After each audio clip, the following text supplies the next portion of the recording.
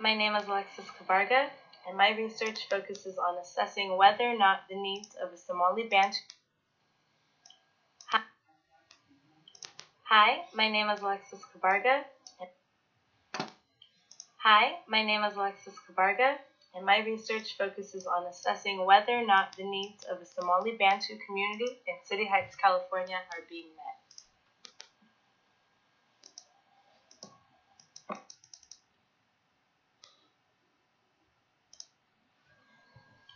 Hi, my name is Alexis Cabarga, and my research focuses on assessing whether or not the needs of the Somali Bantu community in City Heights, California are being met. The main focus of this presentation today is to identify areas of concern these youth have in the education system, and to be able to develop suggestions for solutions on how to address these issues in the San Diego Unified School District. Overall, students reported that they'd like to see their teachers take greater responsibility for their strategies we used in order.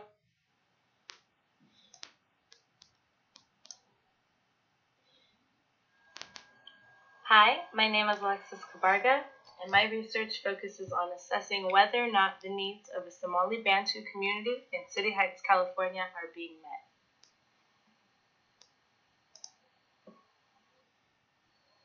The main focus of this presentation today is to identify areas of concern these youth have in the education system, and to be able to develop suggestions for solutions on how to address these issues in the San Diego Unified School District.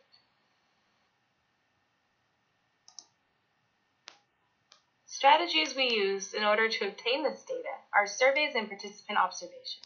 What is key to this study is the authentic demand nature of this research. These students are competent in public policy and participate fully with an equal voice in discussions concerning the San Diego Unified School District. Here, you see the Scripps City Heights Wellness Center in San Diego, California, where this research was conducted.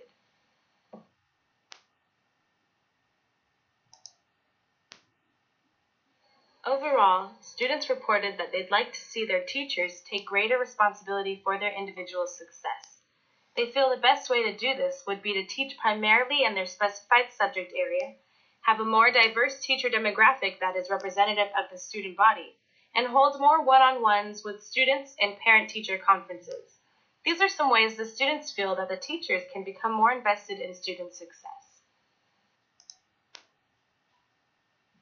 Students also felt that there should be increased resources for schools in low-income neighborhoods. They feel that along with monetary resources, there should also be an increase in investment in programs that support new arrivals into integrating into the educational system, and programs that proactively support students meeting A through G graduation requirements and also getting into college. Students felt very strongly towards teaching quality. They'd like to see more frequent teacher evaluations and class visits from supervisors throughout the year. If the expectations for teaching quality were there, teachers would be held accountable and more efficient in their teaching, thus contributing to greater student success. Lastly, students would like to see more parent-community engagement. In the San Diego Unified School District, each school has an outreach and engagement plan designed to increase parent, community, and school interaction. These plans are to be culturally competent and sensitive and include regular and consistent meetings and conferences. Some minimal solutions the San Diego Unified School District could enact in order to address the issues aforementioned are providing more English as a second language, or ESL, teachers, having smaller teacher-student ratios, improving teacher training on working in low-performing schools, and having representatives from the district in important discussions. So why do we care? Through this research, we found that there is in fact a match between what the students feel they are lacking in their education and what the school district is failing to provide. Looking at this chart, we see that there has been a 7.3 decrease in staff in the year 2014 in the San Diego Unified School District, which supports the students' demands for more time spent with staff that provide pupil services, such as counselors, teachers, interpreters, and tutors.